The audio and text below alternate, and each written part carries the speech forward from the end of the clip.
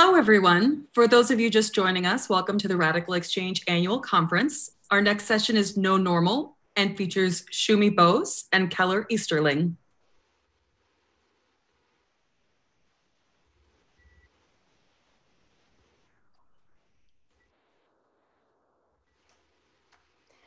Hi, Keller. Good to see you. Good to see you, Shumi. Perhaps we should start by just kind of situating a little bit who and where we are, and then maybe explain what we were trying to talk about through No Normal. So, well, I'm in London right now in my flat where I've been for about 4 months. It's 10 p.m.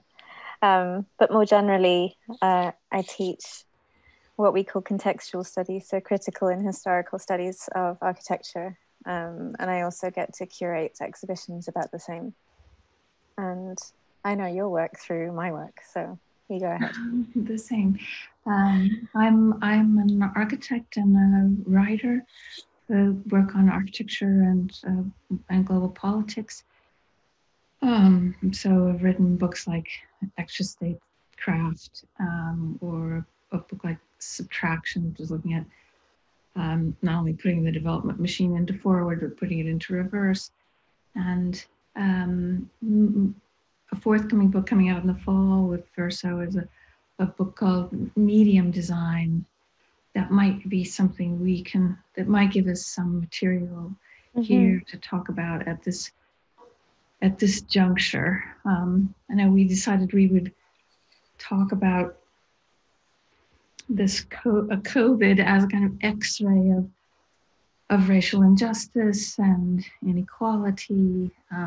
And kind of systemic malfunction. I think, lately a lot of my thinking, as is yours, has been about systems and not only where to intervene in them, but how fallible they are sometimes, their impositions.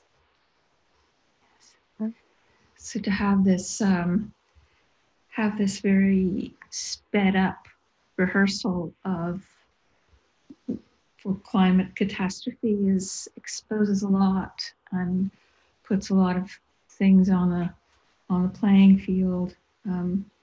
We wrote in our little blurb that we were trying to use this COVID-19, or what some people are calling COVID-16-19, which means more in the US, but it's kind of exposing a modern mind, the modern Enlightenment mind still at work, still trying to find a way to replace God with some other cobbled together whole of some sort, trying to keep together the myth of solutions. And right. Something we deal with a lot in architectural thinking and the planning of space. There's a succession of solutionistic thinking of like, this is the way, and actually the system through which you were looking before was wrong, and what you need to do now is use this system. And so I've really been enjoying the parts that you've shared of your forthcoming book about the need to find these sort of particle kind of modules or lenses through which the whole sort of thing falls into a sort of organized system. And my inherent suspicion of that, probably through teaching architectural history and realizing that it never works, the parameters of the system are constantly changing and therefore systems don't hold. So those are things that, as you say, the current COVID crisis has been kind of, as you put it, it's kind of exposing not how effective and efficient and productive isolated ways of thinking, siloed ways of thinking are, but rather productive entanglements, I think, is the phrase that we've been throwing around. And the need not to find necessarily systemic solutions or modernist solutions, but ways of redesigning or rethinking those entanglements. Which isn't, perfect or necessarily radical idea, but then the word radical is something we've been debating as well, no? Yeah, there are these very stubborn habits of this modern mind. As you mentioned, looking for newness, the the new thing that must kill the incumbent thing, freedom, universals, elementary particles. And it really is as if culture strains itself to maintain this myth, that, that also that different parts of a problem should be strained out into their thin specialties of knowledge, from econometrics to informatics, and then each bit of the problem solved in turn. And it's a tragic sort of habit, in the sense that the thinness of that information and the segregation of it erases all the very information that you're trying to work with. Well, I think it erases different ways of acknowledging value or quality or operation, so to speak, and even using these words, as I would say, fairly technocratic words, they're sort of colored with a means towards productivity, and they still feel like they're colored with a sort of econometric lens. And I think perhaps, I mean, I've been questioning why we keep using the term modern or modernist, and what it is that sort of really means. If I'm saying I'm critiquing a modern mentality that's imposing systems, I mean, modernist with a capital M would be an architectural movement which, reflects and riffs off of industrialization. So we're talking about, again, mechanical systems and technocratic ways of thinking as liberation. But I think there's, as you say, a much longer tradition of looking for systems to organize, perhaps to replace a kind of primordial or heavenly system or religious system. And yeah, I mean, it just seems like if we can see the fragility or fallibility of those systems in certain situations, it seems odd that we then depend on them to quantify and basically delineate the systems of exchange that we have down to one single, as you were saying, the market system. Yeah, it's strangely irresistible kind of ideational, monotheism, or the tendency towards a monoculture. As you say, exactly, the use of the word system, and the romance with the idea that you will have a singular platform that will be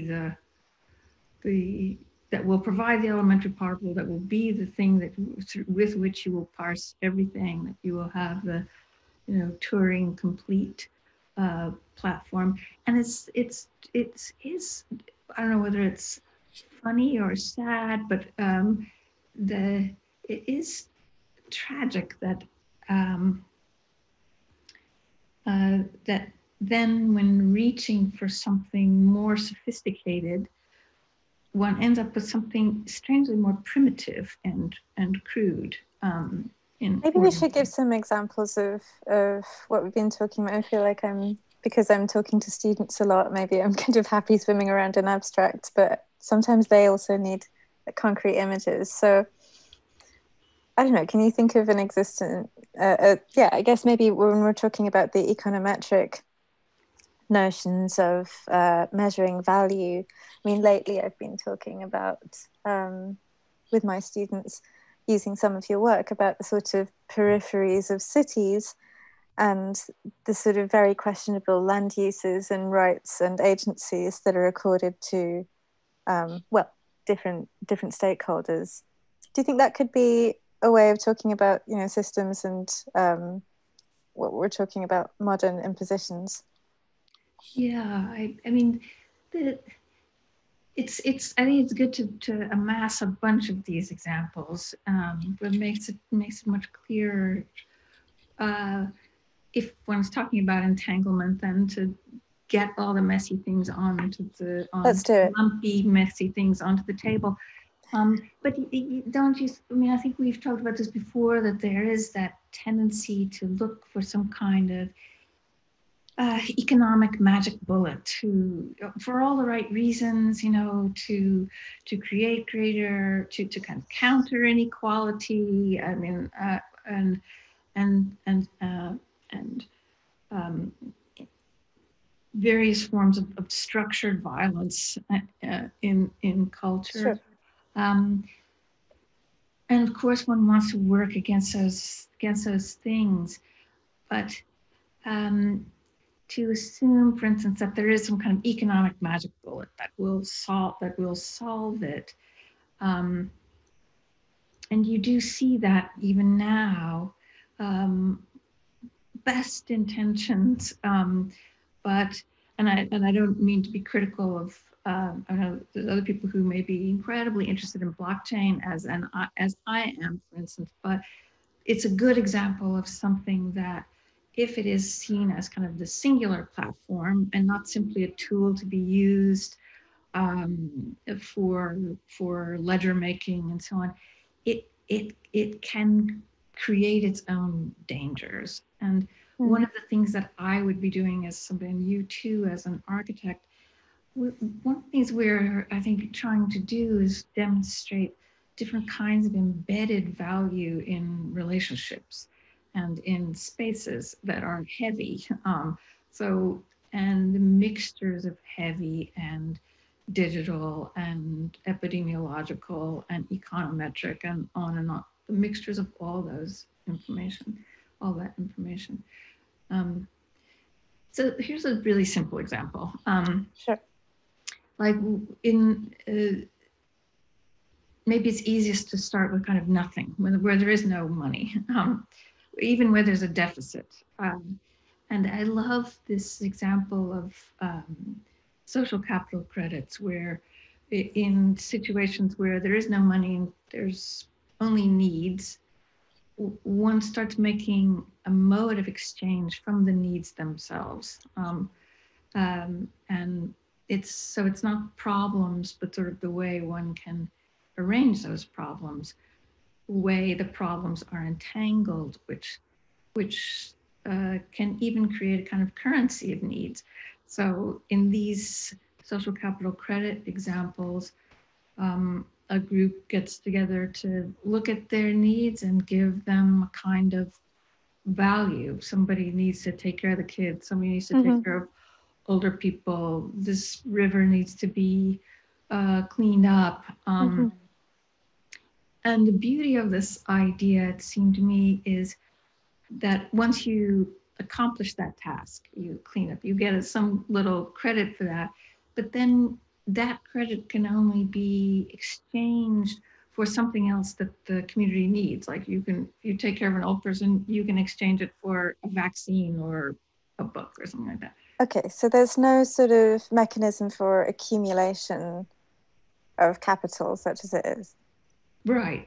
And I mean, it's just an interesting example to start with. Whatever you think about it, you may find this a limited example, but it's interesting in that it's talking about lumpy relationships as having value, and a monetization of those lumpy relationships is not really necessary, or may only be secondary to a spatial relationship.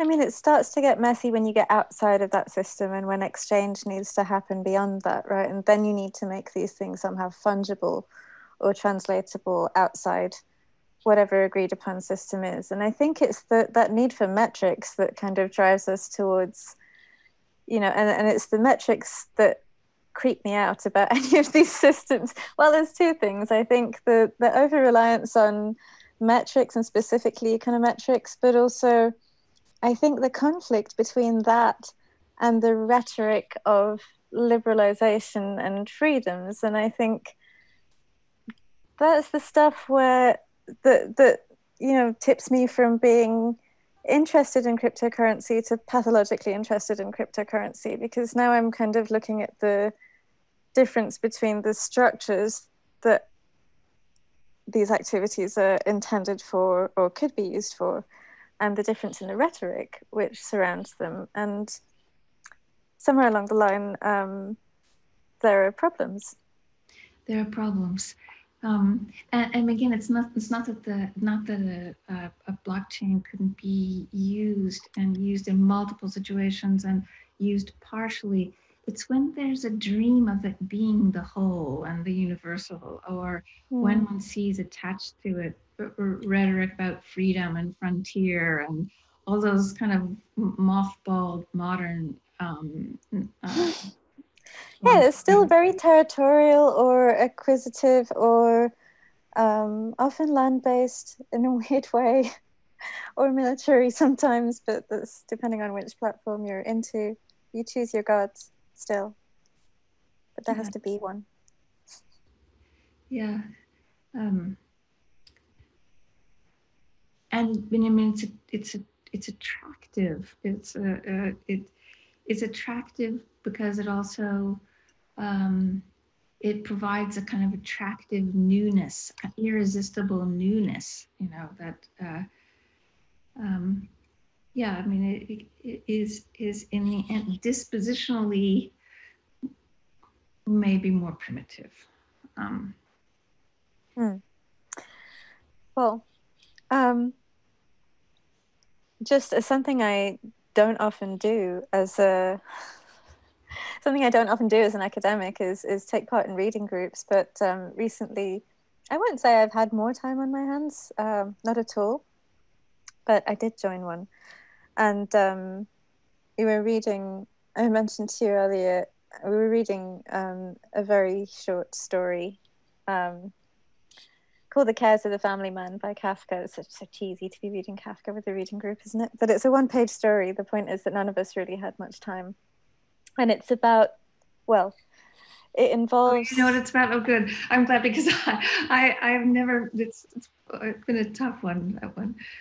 Well, I was relating to it on several levels, but I think maybe there's a way to relate it to this. And see, this is an example of what I think is a way of perhaps navigating lumpiness. It involves a lot of lateral leaps, so forgive me.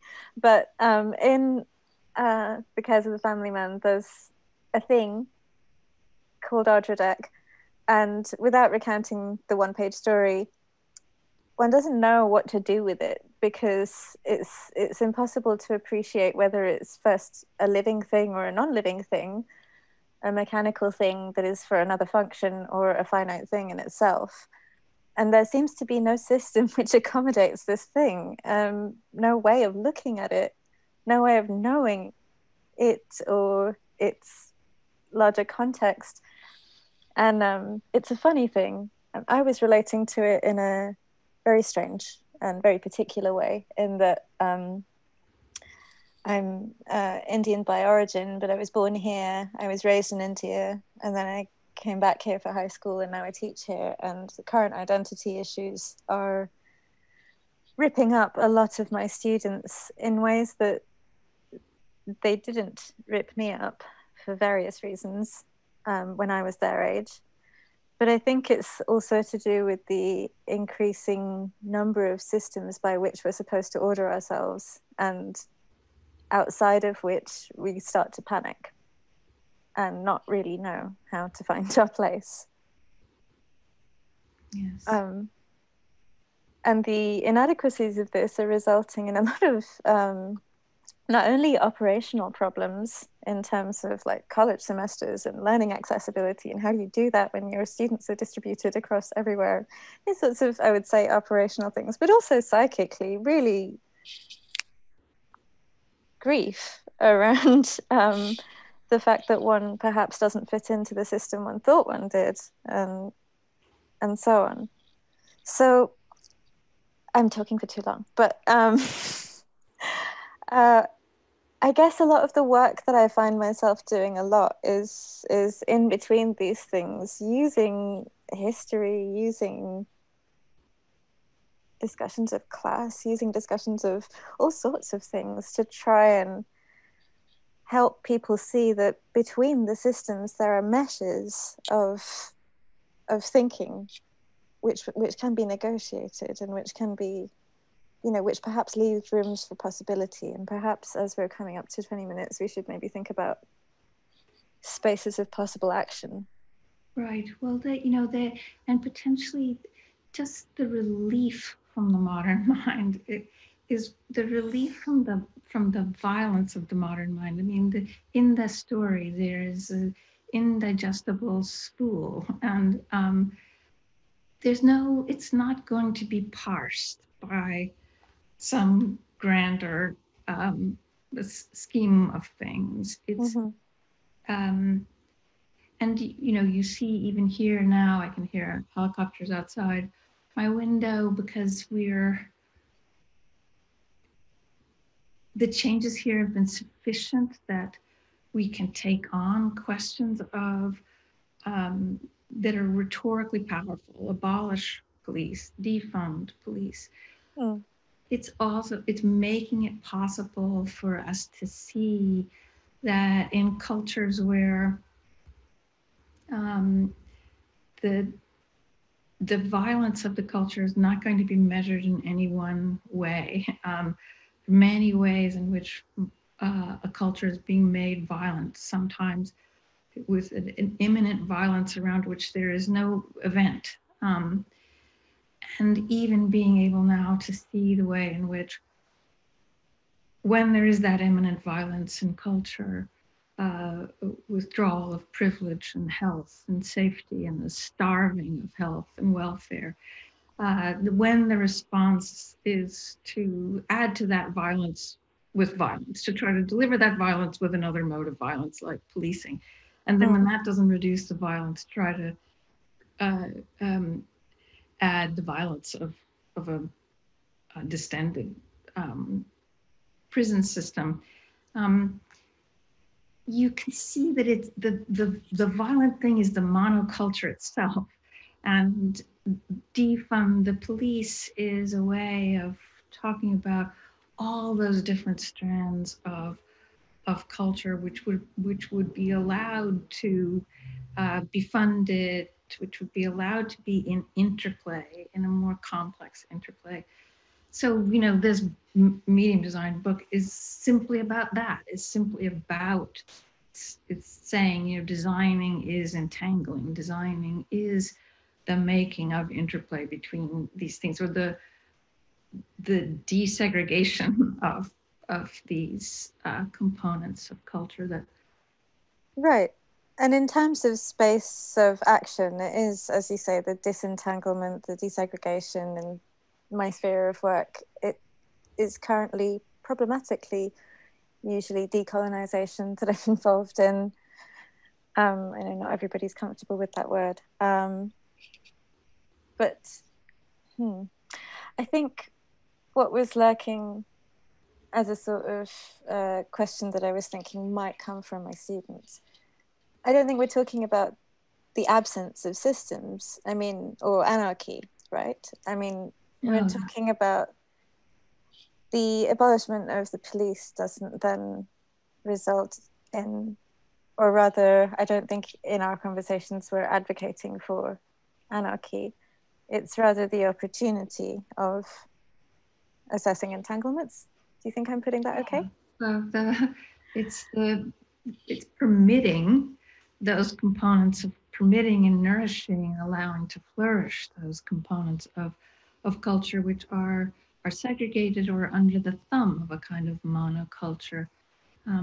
Even when one looks at some of the work of economists like Duflo and Banerjee who are looking at poverty and looking at the randomized controls trials and so on, and there's much more authority for their ideas and culture because they come with quantified results. Yeah. But one could look at their work in another way, which is not that the quantified results have much authority, but just that the interplay between components, period, is what is often responsible for some of the success of those trials.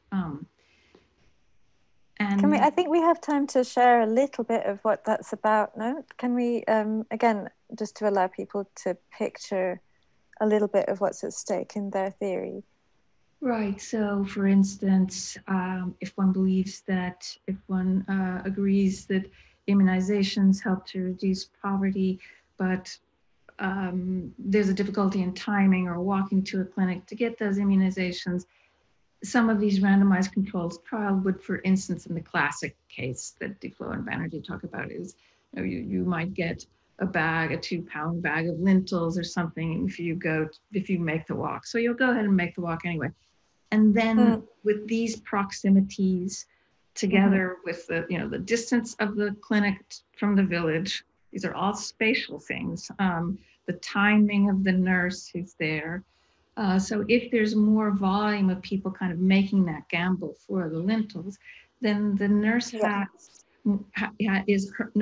already being paid anyway, will have another kind of efficiency, and she will reliably be there when you come to get the so all these. It's just a simple interplay between components, and I've got a couple of things that are popping up immediately just in terms of that example. I mean, on the one hand, it strikes me as, again, somewhat traditional, like going back to a slightly more subsistence, might I even say less modernized form of living, where entanglements are allowed and things aren't atomized, the productive city and the zoned, various components of zoning. So that's one thing that strikes me about that, and I might have forgotten the other.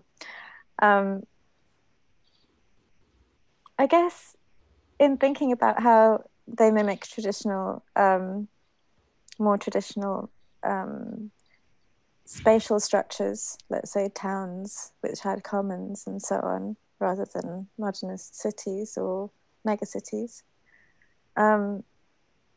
It's funny how those very characteristics are now so extremely privileged and hard to access, or they exist in those messy urban peripheries that, I'm thinking of favelas or slums or areas where I feel like my interest in urbanism stemmed from working in slums in Bombay, because of the density of entanglements, not the density of space. I'm not advocating for slum conditions, but the resourceful mesh of entanglements which allows survival and resilience in the most challenging of situations. Right. Or they're things where they're gated communities and everything is within a 2-minute walk, so that there's a certain level of security. It's just funny how what was sort of learning is possibly a better form of life is what occupies these two poles. I mean, you could invoke James C. Scott, someone like James C. Scott, talking about the sort of failures of every high modern concept because of a lack of metis, of know-how, of interchanges between things that are. And this always sounds contradictory. The editors always change it, but things that are indeterminate to be practical, indeterminate in order to be practical. And this, this drives people crazy. Like this is impossible for the modern mind. Indeterminacy, ideas of temperament. Well, exactly. So here's the thing. The reason why these things are, discussed, let's say, in the humanities and certainly in the arts as kind of quote unquote radical methods of maybe, even towards degrowth and things like that.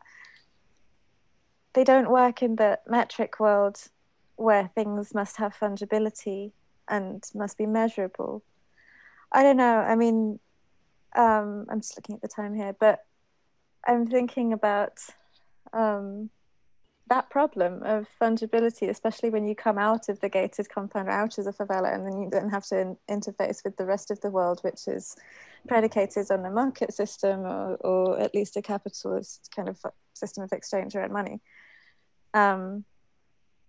So, yeah, it's just systemic change at various degrees is very, very slow. And I feel like the complexity, there's certain things that are easy to change. There's certain things that are easy to, put into policy perhaps, or to demonstrate solidarity with on Instagram or what have you. And those actions, I'm not saying they're meaningless. I think not at all. I think certainly in the time that we live in now, which I think you referred to in your book as like, you know, we need visuals and we need metrics, and then those sorts of optics and actions that produce images and metrics are what convince a lot of us.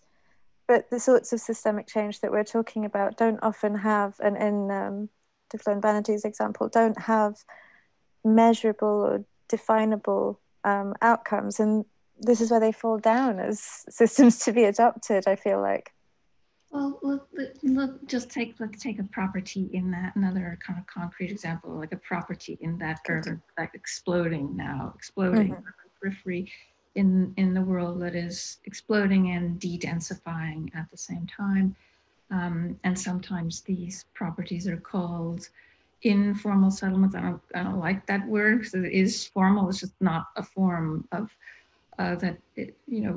It's just categorization. Establishment of planning or something. But those properties, many people think, oh, well, to help the poor, we will monetize those properties. Right. You mean with like land deeds and things like that? Photo or something like that, yeah. But I would say that the spatial reality of those properties in relation to each other, the spatial values, the values of proximities are equally important to the monetization. And so, for instance, there are protocols in use that take properties, allow people to pool their land together, insert infrastructure into it, and take back a smaller piece.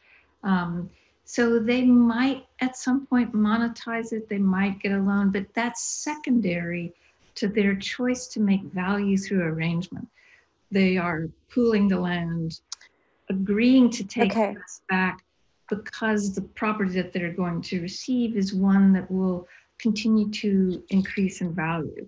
So it's not the buyout for cash that doesn't increase in value, that allows capital to be the only beneficiary. It's a way of making keeping value in lumpy, heavy arrangements that have more tangible risks and rewards. I mean, it's interesting that idea is also interesting in terms of reparations here. We were thinking about that in the US now. The insult of trying to monetize an incalculable harm as a form of reparation. What would it be like to think and learn from some of these other experiments that are going on to talk about something like compounding reparations, where what you are working on are things that have compounding value because of things that you can control in your environment. You mean rather exactly singularly? Police too. Yeah, rather than singularly using money as the reparation. Yeah.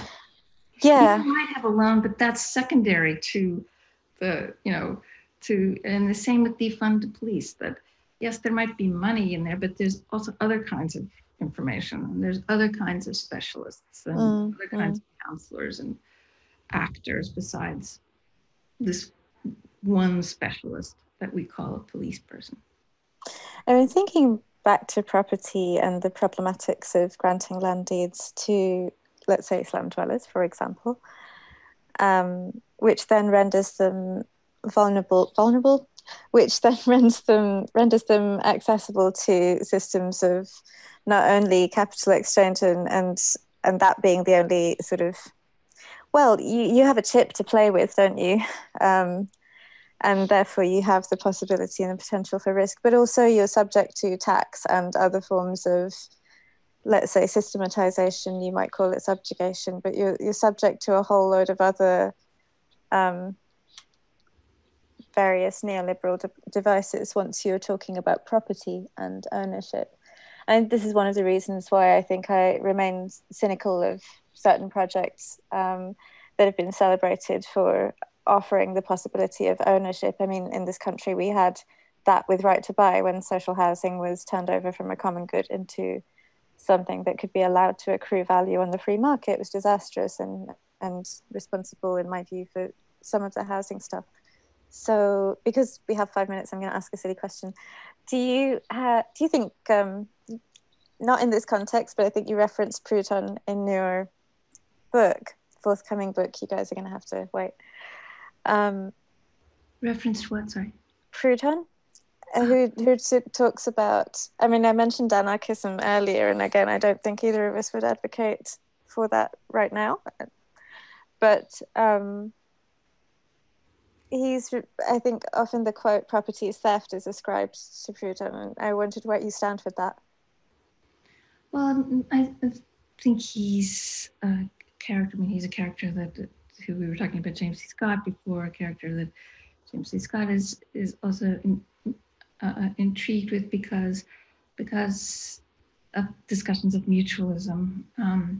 But I mean, the kinds of things I think we're talking about, again, are not looking for purity at any level, not political purity either. This is not, oh, well, finally, when we seize the means of production or something, we will no longer have property or anything like that. No, it's, things are too urgent for that. It remains a lumpy world. Yes, sometimes they're banking things, but then there's other information too, like I'm not going to wait for that moment of purity. That's again the modern, that's still the modern dream. So it's mixing lots of different kinds of value that, in my view, make something robust. Yeah, I mean, again, just reflecting on my current kind of professional dealings and how much I'm learning from the sort of COVID mess. I mentioned systems thinking earlier. I've been looking at this text by Donnella Meadows, which I imagine some of our audience might be familiar with. It's from 1997. I hadn't really engaged with it at all before. And Meadows is writing from a perspective of climate change, where she's talking to climate change scientists, and she's talking about points to intervene in a system. And so although that text was useful in terms of climate change and thinking about what can be done, where can agency be found, I'm definitely finding it useful to use that text in all kinds of intersectional discussions about race, primarily at the moment, but also identity, also accessibility, for want of a better word. All sorts of ways in which a text from climate change that I hadn't engaged with was opening spaces in conversations and opening ways of looking at things. And again, within the text, I guess, this idea that there are optics and metrics, I guess, that live in an actionable, easily actionable end of the spectrum, where ethics and values perhaps live in a messier, less metric end of a spectrum, and it's not either or, but it's both and interlinked. No, to invoke another architectural. We're following right now a messy, lumpy protocol that's working on things from the scale of microns, the scale of territories that, and we all know what it is. It's hand washing, but it's also something at the scale of microns, and it's mass and distances. It comes down to space. It's one of the best things that could come from this COVID thing is just an ease with the idea of lumpy protocols. That's perhaps indeterminate solutions. Yeah, right. As solutions. Time. Yeah. Just indeterminacy. Forget solutions. Okay. Well, I think they shouldn't always work. That's right. Perhaps this is one of the hardest things for markets to accept, isn't it? Failure, and the idea that things shouldn't always work, the idea that things, I think one of the things that I also, in retrospect, I guess I can say, found disturbing about millennium and post-millennium rhetoric was this idea of smoothness, of friction-free, of seamlessness.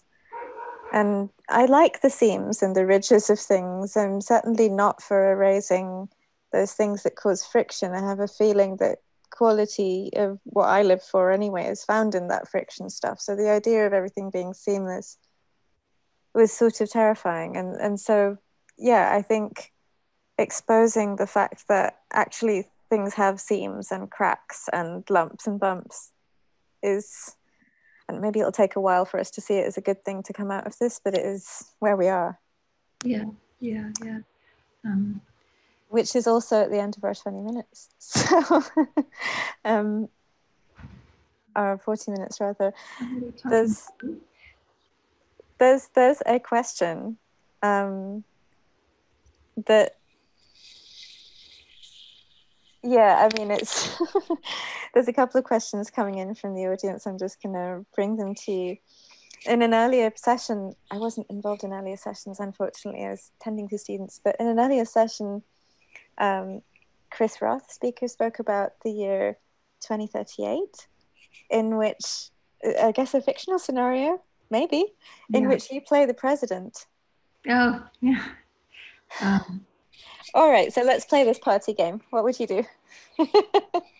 First move. I know exactly what I would do. I don't know why no one's asked me to be president of the United States.